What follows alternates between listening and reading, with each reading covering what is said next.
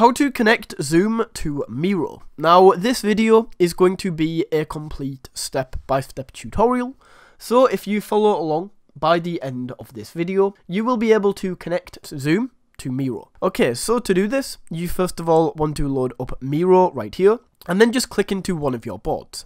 It doesn't matter which board, just open up any one of your boards, and once you have done this, all we now need to do is come over to this toolbar on the left hand side, and click into the two arrows at the bottom. This says more tools. So click into this, and as you can see, apps is now going to open.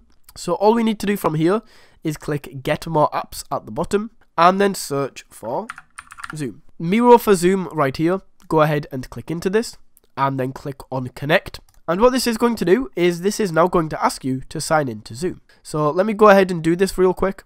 Turn this on, enable, boom,